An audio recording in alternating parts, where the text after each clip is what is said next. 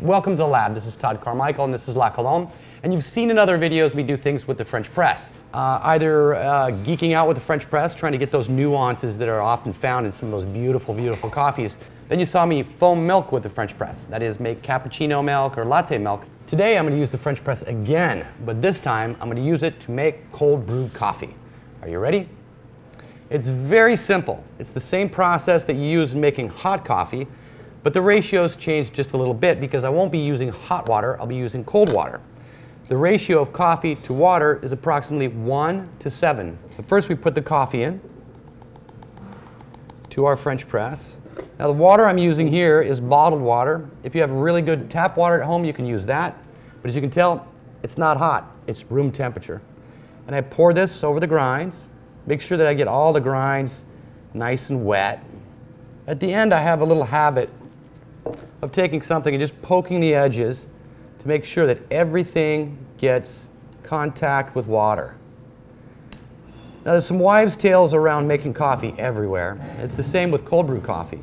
One of them is you should put this mixture in the refrigerator. Don't.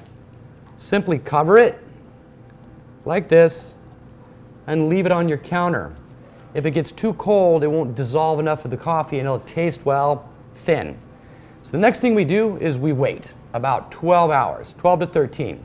So you can go to the movies, you can take a long walk, or you can do what I like to do, and that is go to bed.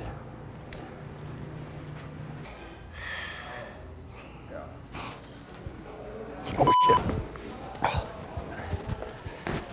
There's a couple things to think about when brewing cold coffee. One, you're going to get a little bit more caffeine than you would in your normal hot coffee. Two, it leaves a lot of the acids behind that normally would hurt your stomach.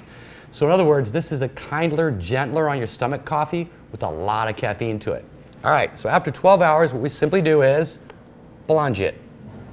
Slowly move that down. You see how easy it is? Now, try not to store the brewed coffee in the French press.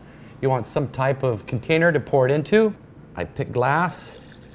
As you can see, the coffee is nice and thick, full of flavor. That we put in the refrigerator, and this we enjoy. This is so delicious, chocolatey, easy on the stomach, huge amounts of caffeine. It's like a dream come true. Now that is cold brew coffee the La Colombe way. Enjoy.